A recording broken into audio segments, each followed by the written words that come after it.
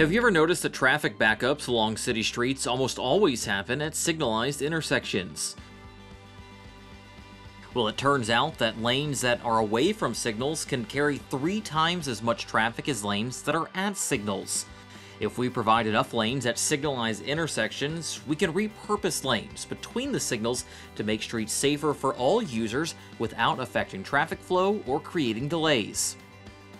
At major intersections, the street simply expands to the optimal number of lanes.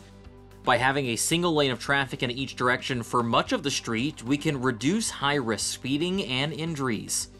This approach provides space that cost-effectively protects people walking and bicycling from faster-moving cars and trucks.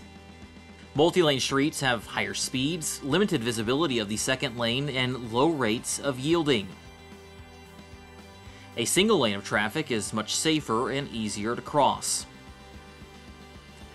These crossing islands have been shown to significantly increase yielding and reduce pedestrian crashes and are a fifth of the cost of signalized crossings. You can find additional information on this proposed pilot project and provide feedback by going to austintexas.gov/Spartan Springs Road.